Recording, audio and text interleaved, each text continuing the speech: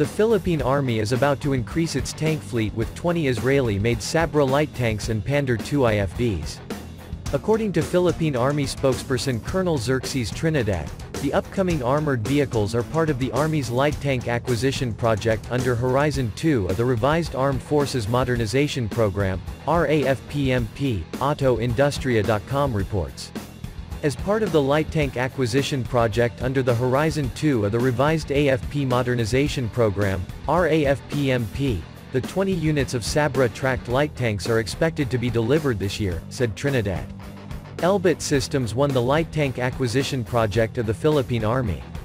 They will supply ASCOD-2 platform in different configurations, 18 tracked light tanks, 10 wheeled light tanks, based on the Pandar II, 1 command vehicle and 1 recovery vehicle.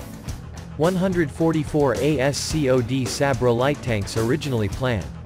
Sabrah is a tracked or wheeled light tank manufactured by Elbit Systems, a defense manufacturing company based in Israel. It is designed to complement the fleet of armored fighting vehicles, AFVs, operated by the armed forces worldwide.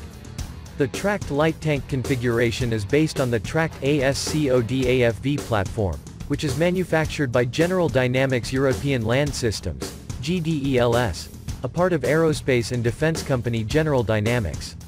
Elbit Systems received a 3-year contract worth $172 million to supply the Sabrah light tanks to the Philippine Army, PA, in January 2021.